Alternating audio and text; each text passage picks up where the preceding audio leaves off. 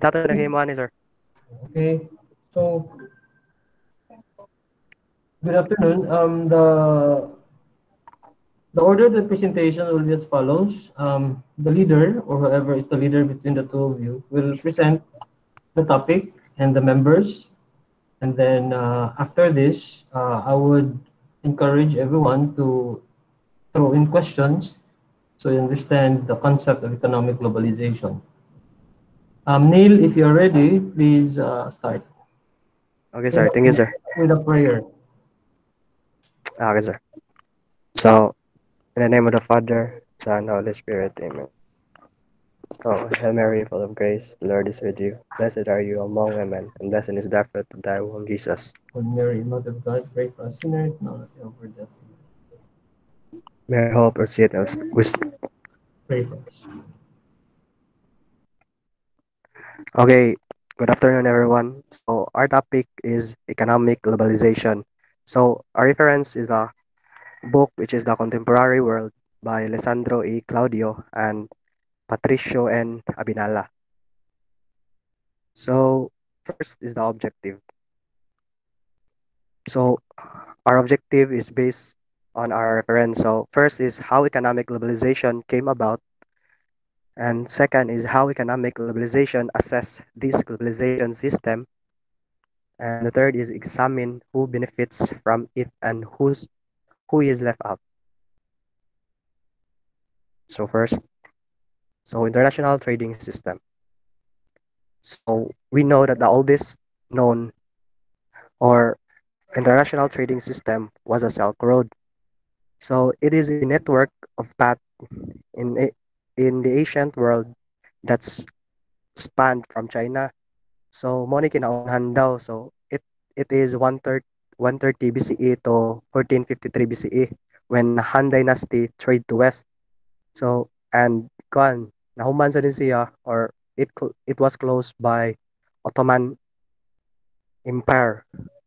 So it is the most profitable products, and also Silk Road, although Silk Road is international trading system, but it is not or truly global.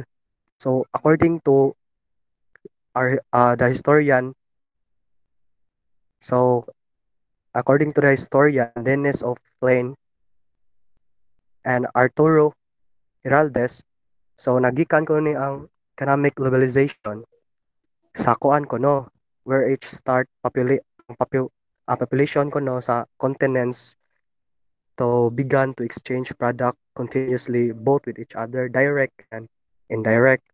So according to them, on 1576, galleon trade was the first was the first man siya kinaunhan kunong nga globalization sa economic. So which is Manila trade, Manila, which is the Philippines, connected to Acapulco. So in this era or in this century, it is the mercantilism, which is 16th to 18th century. So galleon trade was part of it. And that time, kuno kay kanang ang mga kuan dito, ang mang trade or kung ano mga products is competitive. So kana sila kay they always kanang compete para sa ilang nation para mo boost or mo grow ang ilang nations. So this kani siya gitawag ni siya monetary reserves later on. So sayop ng spelling nako. Monetary reserves later on ang tawag niya. So thus mercantilism system of global with multiple restriction. So ang ubang kanang mga na may mga uban nga barato ra kayo ang mga cost sa ilang gipang baligya. So naghimo sa restriction. So ang nakauna ni kay ang mga kuan monarchy country.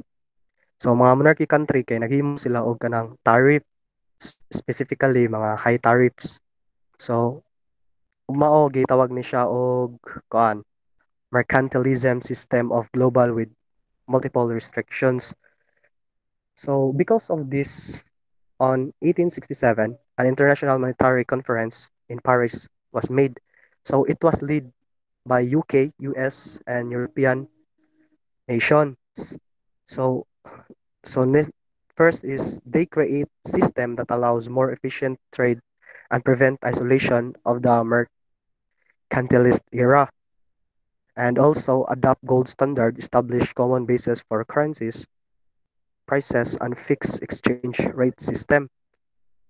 So kaning kuan, kaning conference sa Paris kay mo na ilang gihimo, which is naghimo sila gold standard. Mo kaning gold standard kay mo ni siya ang murag basis ilang currencies og sa fixed exchange rate system. So gold standard thus restrictive from globalizing trade. So mo kani sad, so naghimo na jud sila og kanang policies nga ang gold standard na jud ilang ikuan. So after the World War I, returning to pure standards become more difficult. So nahimo din ni siya kuan di ay nahimo din ni siya og paghuman kuno sa World War I, niabot ko ni ang Great Depression, which is 1920 to 1930. So ang kuan ni tungod kuno ni sa gold standard because it limit amounts of circulating money, which is reduced demanding and consumptions. So according to economic historian, which is Barry Engine Green, para makarecover ko no ang kuan ko no, ang economy ko no kay muhawa uno sa gold standard. So in 1970s, indirect versions of gold standard were used. So gamay na lang, so mga indirect na lang ng mga kuan. So and in 20th century, gold standard never turned. So mo na to pag 12th century, so hawa na jud siya. So and today, world economy operates based on fiat currencies determined by their cost relative to other countries. So karon kuno ka nagamit na tag fiat, which is para maka-determine na para atong currency. So these systems allows freely and actively manage their economies by increasing or decreasing the amount of money in circulation. So mao ni siya. So the next is kay tungod ato nahitabo tong Great Depression. Great Depression. So naabot na ang kuan. Nato sa the Bretton Woods system. So it is a system was introduced during the United Nations Monetary and Financial Conference to prevent catastrophes of early decades of the centuries from recurring and affecting international ties. So because of the World War I nga nahitabo pag ato, so kailangan sila himo sad sila og bag-o nga kanang systems which economic system which para makuan madili na to mausab ang nahitabo sa una. So nasa lay gihimo nga duha ka kuan. Nasa lay gihimo. So ang first kay International Bank for Reconstruction and Development or the World Bank. So responsible ni siya for funding post-war construction project. So kung that time, so lisod jud ni siya kay namtay badagan king na kuan nga country tungod sa World War. So second is International Monetary Fund or IMF, which is the lender of the last resort to prevent individual countries from credit crisis. So mga kung problema sa kwarta kana mga krisis sa kwarta, so pwede ta mohulam sa IMF. So and also in 1947 in Bretton Woods in Bretton Woods naghimo sad sila og GATT, which is the General Agreement of Tariffs and Trade, which is ang purpose niya para ma-reduce ang tariffs and other hindrances to free trade. So naghimo sila GATT para ma-reduce kuno ang tariffs or mga taxes kuno or para ma-free ang trades ani. So there ta sa kan. Next is neoliberalism and its discontent. So first is on 1940s to 1970s, government poured money into their economies.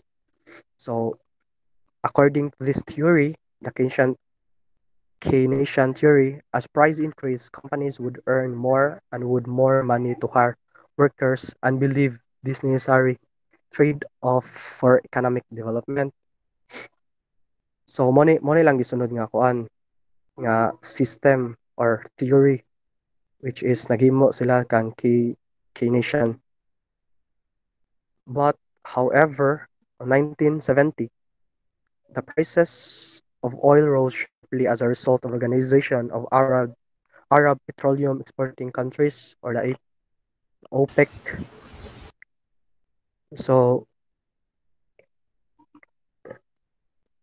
this Arab used the embargo to stabilize their economies and growth. So embargo gali kay kanang murag giban nila ang usa ka country nga di na sila mo export dira nga lugar. Nya data ang kaning time kay sila man ang nagkuan sa oil. Sila ang pinakadakong manufacturing sa oil which is oil embargo affected the western economies that were reliant on oil. So mao to. So on 1973 to 1974, the stock market was crushed. And also, it is because of cold stagflation. So wala sad sila nakabaw-an ni or what di sad sila nakapredict nga ang kuan ko ang nasa sila stagflation nga moabot which is kuan ba negative kuan sa kuan Keynesian which is means niya kay simultaneous increase in inflation and stagnation of economic output. So it means ani kay pagtaas og kanang mga presyo sa mga products. So according to Friedrich Hayek and Milton Friedman, so the cause of inflation is by increasing demand for goods without necessarily increasing supply. So mao kuno to ang main reason kuno nga no nag-cause ang inflation kuno. So in 1990 so because of this in 1995 in Washington consensus they made the World Trade Organization or WTO. So it recommended WTO is recommended structural reforms that increase the role of market force in exchange for an immediate financial help. Thus, it means ang neoliberalism is a political approach that favors true market capitalism, regulation, and reduction in government spending. So, diri ta sa kuan, the global crisis and the challenge to the neoliberalism. So, first, the sudden release of price and currency controls of neoliberalism, which is the 2008 to 2009. So, mo na first global crisis sa kuan, neo or challenges sa neoliberalism. Second is that they came under significant strain during the global financial crisis. So nakuan sad sila nagka-problema sad sila sa financial which is mao to ganin na. So ang second is global crisis is on 2000 bad investment of cheap housing loans in Americas began building house that were beyond their financial capacity. So mo siya katong Great Depression, mo siya katong napa-invest sila og kuan which is cheap which is dili abot sa ilang financial capacities. So in 2007, home prices stopped increasing as supply caught up with demand. Thus, it slowly became apparent that families could not pay their loans.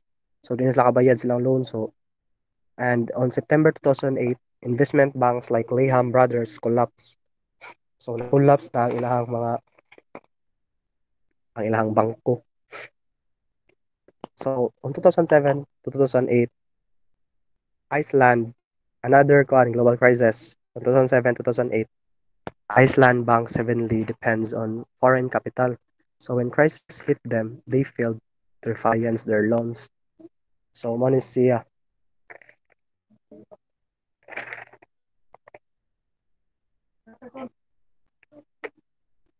So mo ni siya mga example sa kwan. So because of this, three Iceland's top commercial banks failed to repay a loan. So the economic globalization today. So economic globalization today has two types of economy, which is the liberalization and protectionism. And because of percent of global exports had gone down, the WTO led reduction of trade barriers known as trade liberalization. And also, nasa ta katong usa sa types of economy which is the protectionism, which is restrict international trade to help do domestic and domestic industries. So example ani is sa Japan. So ang Japan kay kuan sila dili jud sila mo export sa ilang rice, which is nag-protect jud sila sa ilahang kuan, sa ilahang rice yang next is the US, which is the sugar industry. This leads to trade imbalances, thus relation between developed and developing countries.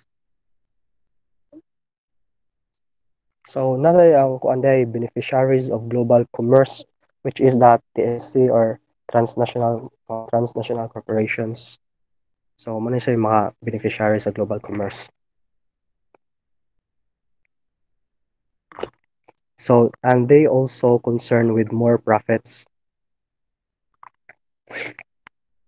Next is in conclusion. So in conclusion, international economic integration is central tenet of globalization.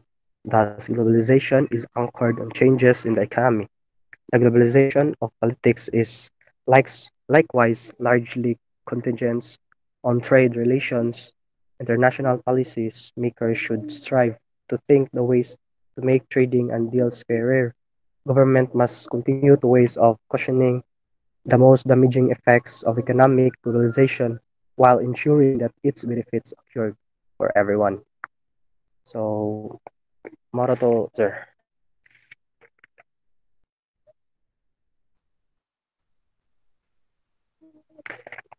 Thank you, Neil, for a very good presentation, very comprehensive. Anyone who watches this is able to understand in a very short span of time what economic globalization is and how it affected everyone in the past. Um, Sir. those who have questions can raise them. What about the second reporter, Tatoy? Is he here? Siya, sir. Tatoy? Uh, Na, sir. Kauban mo, sir. so both of you are doing this Yes, sir. for Siya nag-imo ni, sir. Ako lang okay. na-report. Hmm, okay. You are doing the history of economic globalization way back Silk Road. What do you think is the impact of all of these things in globalizing the economy? What will be the impact of this ideology to the present condition that we have right now, especially that we have pandemic? I think, sir, kanang economic kuan, sir. Economic globalization kay mo siya nag-open sa or globalize sa kanang uban nga types of globalization, sir, which is cultural, which is for example kanang cultural, which is na-adapt nato sa uban nga mo tag kuan nila, which is tan-aw tag like foods, like movies, like we adapt everything kanang globalize or murag mo ni ang first nga step to kuan, sir, globalization. Yeah, I understand. But you are just trying to discuss what other types of globalization and aspects that it resulted to. Akong question is, unsa Ano, may sir? impact aning economic globalization, especially now that we are experiencing this health crisis, the pandemic. Kuan, sir, kanang for example, sir, kay kanang we can borrow sa IMF, sir, through kanang kuan, sir, we can borrow to IMF kay crisis man sa health. So pwede ta mo ulam og kwarta sa IMF, which is naka benefits ta kay wala man tay kuan, Naglisod ang country sir ba. Ya, mo sir. So dako kayo ang kuan sir, dako tabang ang karang gihimo nga policies sa kuan sir ba di malugi ang usa ka kuan sir country or maka-stand pa jud siya sir. Sakto ba sir? Mhm. Possibly siya, correct. I like the point that you raised about borrowing money from the perspective of a developing country like ours, no? Because you're thinking of Philippines. Pero you have to look into the global context as well. We're not just Oh, talking about Philippines and the underdeveloped or developing countries, di ba? Kaya it's not just okay sir. borrowing money. You get my point? Yes sir, yes sir. So aside from borrowing money, what do you think is the impact of this economic globalization that people are trying to push through in the advent or in the context of the present situation that we have? You are correct. We can borrow money, pero that is just a very how do you say that? A very regionalistic way of looking at that. Okay, Yes sir. we are underdeveloped, we are developing country, third world country. Of course, you're thinking of borrowing money to solve crisis. Or even that is not the case right now, di ba? We are trying to be self-sufficient, gani, Also sir in kanang we can trade other cons sir, other countries or which is katong right which is katong for example katong kuan liberalization ang which is katong NAFTA sir which is makakuan sila maka-benefit sila sa which is ang Canada sa to so maka-benefit sila sa ilahang kuan sir yeah. sa So, free tax sir. okay, give me scenario of what is happening to the economy karon with the pandemic. Number one, I'll give you a scenario. People don't go to other countries anymore. So it's directly affecting tourism.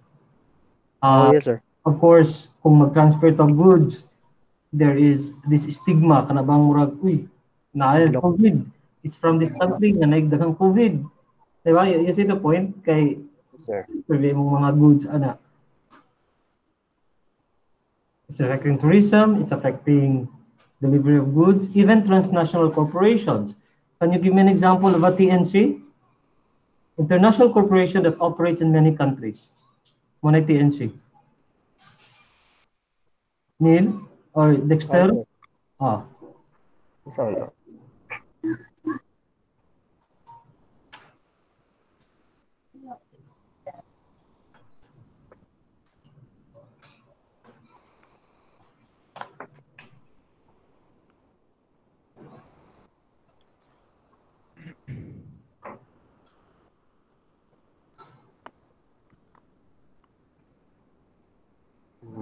So, Dexter, Neil, do you have an example of a wala sir. TNC? Ah, ano man? Wala sir. Wala?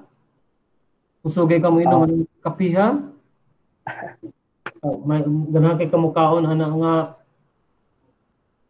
anyone who can give, anyone in the room who can give a Nescafe sir, unsa man? Nescafe. ha? Unsa nga? Nescafe. Kakuan. Let's go. Let's play.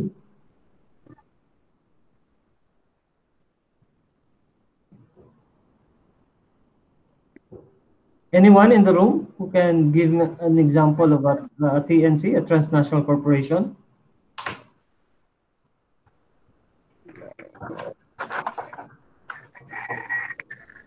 Ano, McDonald's sir? Coke, sir. McDonald's. McDonald's is a TNC. Okay, okay. Yan. Operating in how many countries?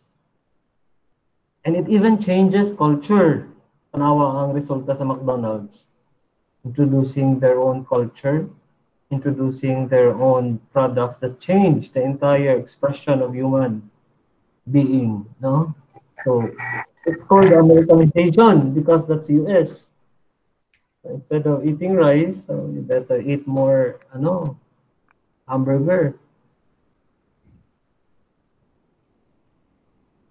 Neil, you've been saying about GATT. GATT has Yes. been changed to what organization now?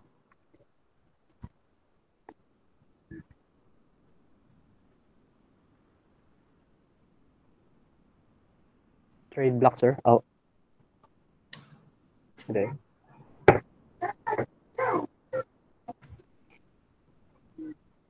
You are partially correct when you say it's a really a trade block. Pero what is the name of GATT now? General Agreement on Tariff and Trade.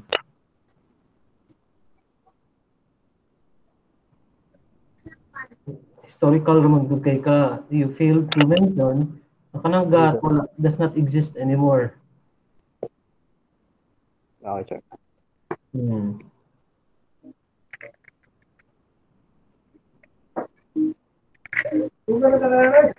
Hmm?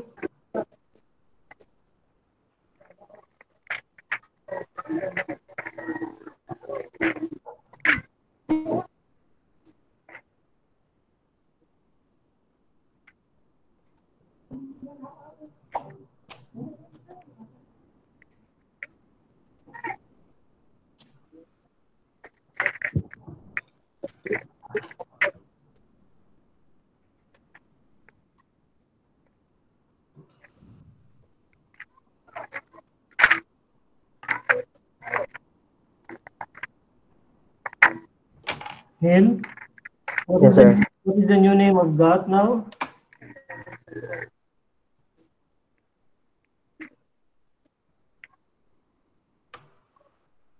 Wala jud ko idea. Wala. Ay idea statoy.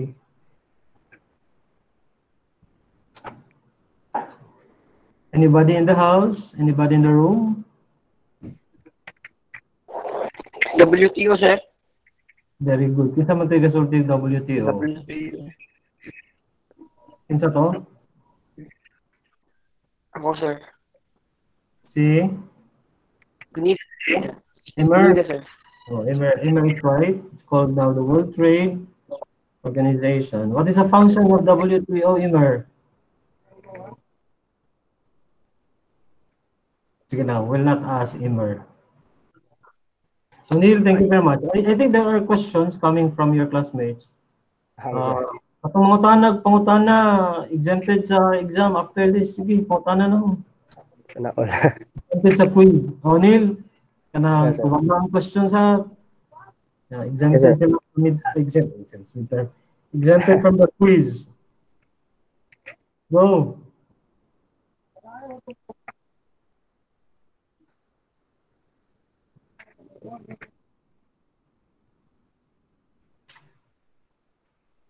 Interpolation na.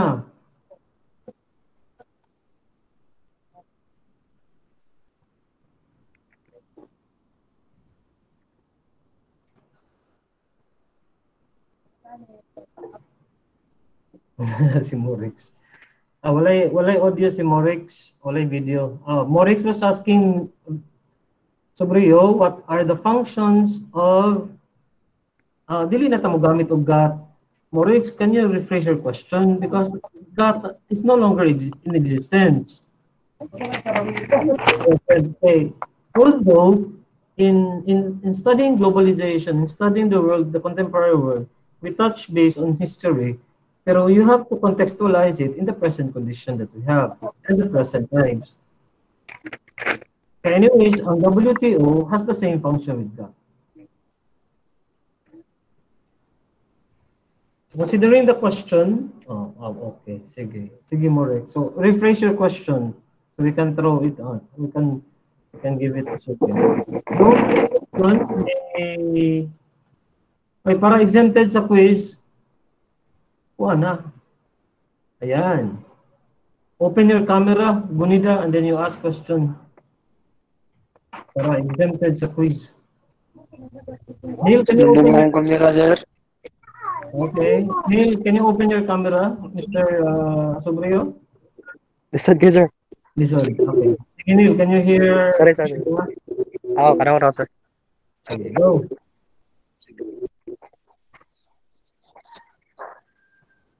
Start. Timur. Saan, sir? Ask question. Ay, nang, kasi nakalaya ni gat ni WTO kay. Ano siya kanang murag gi upgrade ra siya. Murag gilisan siya pangan pero ang function niya kay pareha ra. So para maka-reduce ang tariffs niya, para maka hindrance, para mawagtang ang mga para makuan, ma-okay ang mga free trade. Ah, okay, okay. Very nice. Makasad ko ang new version ni gat. Makasad update version. Sige, salamat, salamat. Andun din ako. Hmm. Neil is correct. However, the WTO is now concentrating not just on the reducing tariff, but more on settling the disputes. World, Kanang away sa isikanas world o peace line. economic policies. Another question. Okay, na exam si Gunita. Sunod. Ako sir. Go, Mylon, go. Why is the WTO is so important? Very good question. I mean, For I mean, Let Ate answer that what one. can you say or what can you say about WTO? Kanang ano importante kay siya ba? Or is it necessary nga dili lang dili lang mo join ang Philippines ana or kinahanglan jud ta isalig sa WTO? so I think WTO is important because, as I said earlier, it reduced the trade barriers, so which is now the trade liberalization. Yeah, it is also help the economy, so para ang mga away or sa mga ubang nasod kay ma-resolve na yun. So I think kanang kailangan ta mo cooperate sa kanang kuan sa WTO kay we are developing countries man ya. I think we must kanang kuan cooperate kung sa nitabo sa atong kuan atong palibot. So mo to ka sir. Thank you, Neil. Mylon, you have additional information or you want to expand? Mm, I think it I, is I know you important have I know you have ideas. Sige, go ahead. because WTO they give ground rules about trading, sir, Okay. and it's on the members of the WTO, sir, especially like Members of what?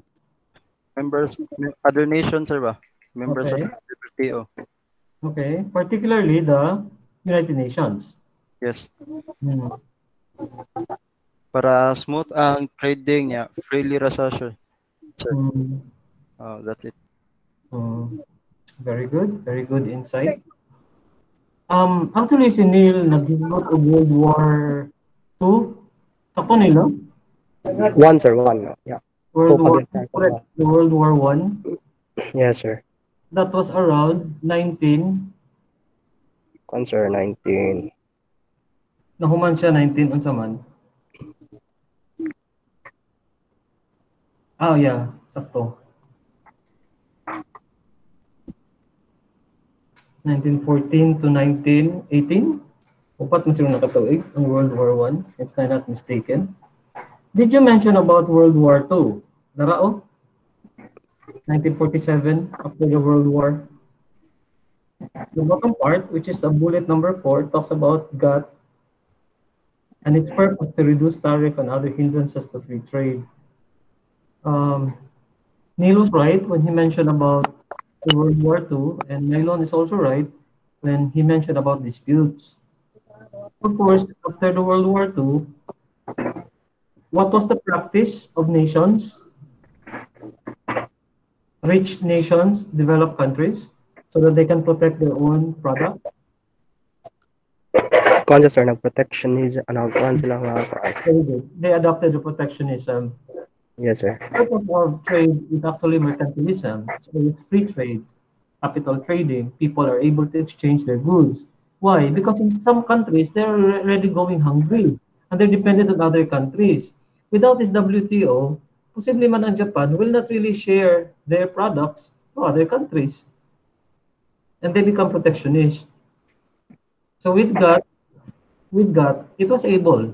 They were able to succeed in this particular area of free trade and even reducing tariff, which is until now benefiting other countries kay pwede mata labor cost, pwede mata og kanang sudlan og other companies diri with investing in our country, and we can always receive and import and export goods. So kung na may problema, like katong naghisgot man si Neil ganiya og NAFTA, which is North American. So nang NAFTA, Neil? North American free trade. Which is North American, between what countries? Canada, Canada, Mexico, Mexico, and pinakadako. US. USA. Oh, the Yes, US. sir. Of course, when you want cheap labor costs, you go to Mexico. If you want dairy products, you go to Canada. But of course, if there's a free flow exchange of these countries, and then there are agreements among them, mas better siya ang trading nila. Ah? Better sa trading nila. Now, na-dispute. Kaya nagreklamo man ang Mexico nga, uy, ano yung labor cost, pwede mong baratuha. That WTO can come in. Uy, nagipa, sobraan man eh. Remember the World War II? Ang mga tao, grabe o patrabaho. Notice yung dana na itong mga employees that are being abused. Kay bisag wala na yung overtime pay, kunya magbarog the entire day. So this malpractices of companies offshoring in other countries had helped in stabilizing the problems and issues in terms of labor and in terms of product. Wala pa yung WTO siguro, dili na nakasunod yung i-order sa Shopee from China and other countries. Or atong apil mo ganyan atong sapatos gahapon. That's right. Ngita mo Adidas. Other questions, please? Ako, sir. Yeah, Morex, go. Day ang gilis og kan WTO. So, it because of katong nahitabo nga kuan nga crisis nito. Wala ko baon sa tong specific crisis, but they himo nila ang kuan para maprotektahan ang kuan kanang para dili mag-away-away ang mga kuan mga ubang nation ba. So they protect it so WTO. So they change it to WTO. Are you happy, Morex, with the answer? Good work to ito. Are you happy with the answer, Morex? So, nagsulti naman si Neil ganiya nga upgraded naman siya, Morex. It was not actually a big deal. Mas daghan coverage ang WTO karon, including I think intellectual property rights. Protecting it. So na common naman good. It's only trade lang ano. So change its name para usab na po branding. Branding na siya daw ang tawag na. Diba ang ABS-CBN sa may tawag na karon Kapamilya Channel. But same thing. Di ba? Pero hindi Kapamilya Channel so bag-o na. Bago yan. Bag-o nga, same banana. Same monkey. One more question. One last question. One last question na lang. It's 3:30. One last question, guys. Napay mo report after Neil? Si LJ, sir, kamo. Ready na mo, Morex? Ang buti ni LJ, sir, kartog yata niya, sir. LJ, ready na? Yes, sir. Oh my God. Confident. Go ahead. They're very ready. 3:30 naman, good. Ang iyo sa COVID. Next week na lang mo report. Sige, sir, sige, sir. Tayo na to. Unsa may klase niyo? 2 o'clock kay 3:30 ra mo kutob meron dire. Wala na sir, mo karon sir. 15, sir. Next week na lang, sir, para ano po sa Pwede training, na sir. report. Sir, Actually, pwede naman mag-report but I will be on a transit. Huminaw lang ko yung report. next week na lang, sir. Para Ha? complete lang, sir. Next week na lang, sir. Next Next week na week lang. na lang. Palimbutin ninyo ha. Patayin yung picture-picture. Sige, sir. Sige, sir. You're really concentrated on GATT and WTO. Among things nga gisulti ni Neil, daghan kito siya points of clarification that he really wanted to raise if you want. No? He mentioned of mercantilism, he mentioned the gold standards that was basis of the currency system that we have right now. He was also mentioning one of the biggest slump in economics is called the Great Depression, Yes, sir. 1927, and it was followed by the recession in 2000 under President Bush economy. Pero well explained pa rin noon to. I salute Sobrio for a very comprehensive presentation. Ready na mo exam? So exempted, Mylon, Murex, and Gunida. Exam ka? Uy, exam na ta. Tuwag na tao, sir. Anong tug na tao. Nga nga tayo exam after the report of LG Comendador. Yes, sir. Thank you, sir. So for now, you try to make your presentations better. Add some Cheers. siguro photos to elevate the presentation. Yes, sir. Ito ang tingog ni Sobrio, no? Mura og kanang commentator sa radyo. Ato yan, ako ni Myron Neil. Sir. Sige. Napay last questions, wala na? Studyhin ang handout. I will post this as well. Studyhin ninyo ang presentation for the exam. Thank you, guys. Thank you, sir. Okay, sir.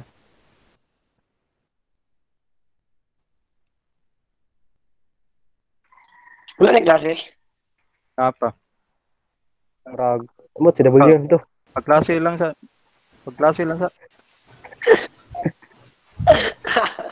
Gagi. Hello. Tala, yun mo tana mo. Okay na ka. Oo, bro, sinti no. So, Tapi lang. Ala sayo na jud. yan daw to. Kuha ito. Moro Ayun. kita Kung kasi. mo ni-report del. Kay kanang kon mo Rex. Kumalay. Hala, waka na minaw ha. Anong mga ni-report? Dalawa na sa ako. Okay, Ako waka na minaw ha. kay. Yan, asi sir. Next week na lang daw kay Kuan. Ako pa iwan namin no. Gibalik rin ng pangutanang nila eh. Anong Diyos ba ng pangan sa WTO? Ay, ano what? Okay, no, naanain. Wala ko Ako dito yung concern. Okay. Karon mo na sila, gibalik lang question. Ay, Ay ka na sa Rex eh. ganina ra lagi mo at tayo ano. Lain. Tiganin na doon. Wenda mo gyud ba sa TNC. Yung sin ako, at least, i-chat mo ko ni Monil.